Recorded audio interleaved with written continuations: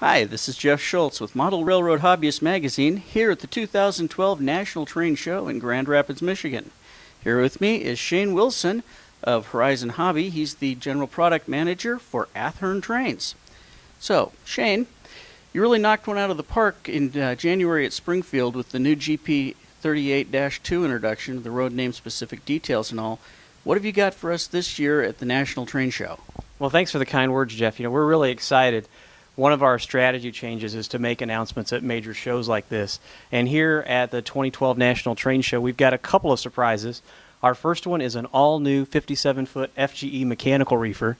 Of course, this has never been done in mass production plastic before. What's kind of unique about this is we're doing an as-delivered version as well as a modernized version. The as-delivered, you can actually see the genset inside of the screens. And then for the modernized version, it has the cutaway roof with the new carrier refrigeration unit inside. We've also made a couple of detail changes depending on the prototype. You'll find welded side or a riveted side, as well as a fish belly sill or a standard straight sill.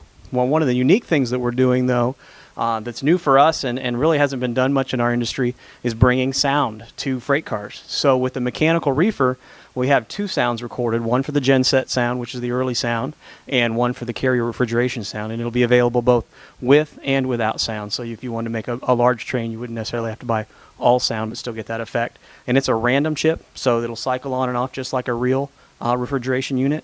And these will be shipping in April of next year. That's our goal. And what are we estimating the price for both the non and sound versions to be? The non-sound version is going to be $44.98, and then the sound version will be $79.98. One thing I should mention, too, these are not DCC. They're just traditional. It's a cycle sound that comes on and off, so you can run on a DC layout or a DCC layout either way. And is there any programmability to the sound, or is it just a fixed random and fixed whatever sound you get is what you get? Yeah, it's a random on and off, so it'll cycle through just like a regular refrigeration would. When the temperature came down, it would cycle back on, kind of the same idea. And what prototypes do you expect to be releasing this for? So for the first run, we're going to do the as delivered in 3 road names, which is Fruit Growers Express, FGE Solid Cold, and BNFE, and then we'll do the modernized versions in BNSF and UP ARMN. And we expect the first run in April and the second run about when? Probably about 90 days after that. Okay. That's freight cars. Do you have anything else for us? Well, there's been a lot of questions. Boy, our Facebook page and our email box has been flooded the last several months asking what we're going to do about the Norfolk Southern Heritage Series. So we're announcing 3 locomotives here at the National Train Show.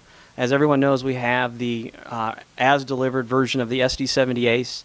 A couple of our folks from the R&D team went out to Spencer, North Carolina for the unveiling, and we learned a lot. And we realized that our SD70 Ace that we make now is not like the ones that are coming out of the factory.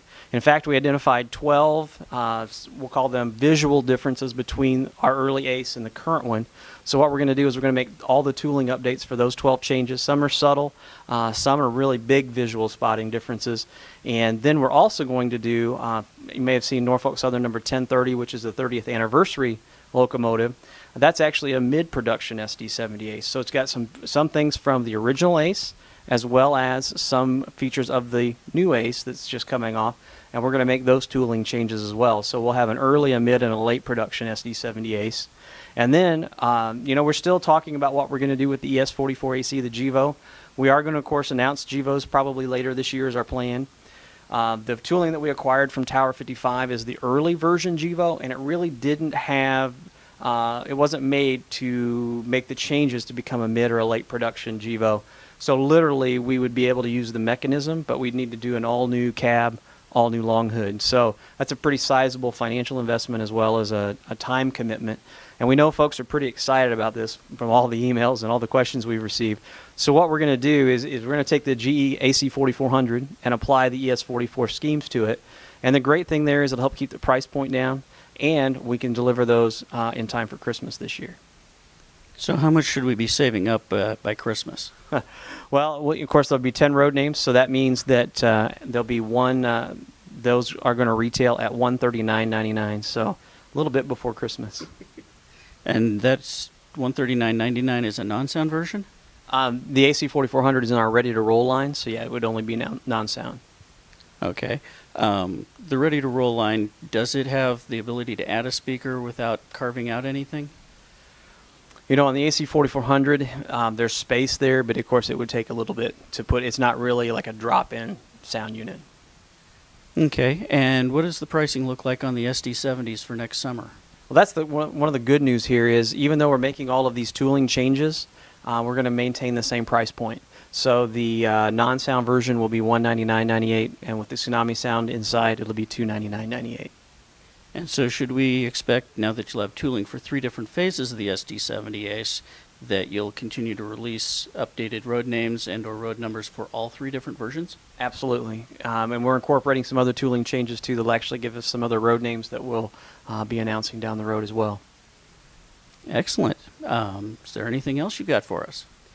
Well, you know, we'll have more. Look for some more new announcements at Train Fest, followed by Springfield next year. And we've got, one of the great things is, and I know there's been a lot of questions, Jeff, about where Athearn's at with our tooling.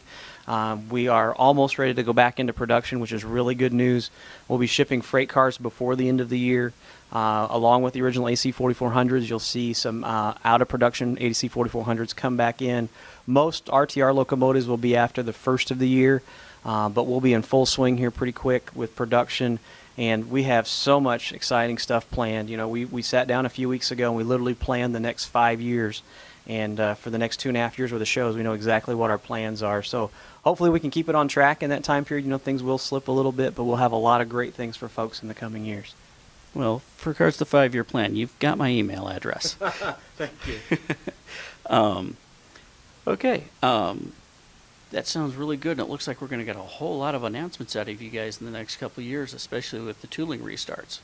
There's a lot planned. You know, there's a lot more locomotives, a lot more freight cars, and I'm sure we'll have a couple of big surprises here in the not-too-distant future. Any hints towards non-rail, meaning structures or anything like that? Nothing in our plans right now. Probably not. Okay. Well, that should do it then. Shane, I'd like to thank you for coming here for the interview, and I hope you have a really good time at the show. Thanks, Jeff. Really appreciate the opportunity, and have a wonderful show as well. All right. Thank you. This is Jeff Schultz for Model Railroad Hobbyist Magazine here at the 2012 National Train Show in Grand Rapids, Michigan. Thank you.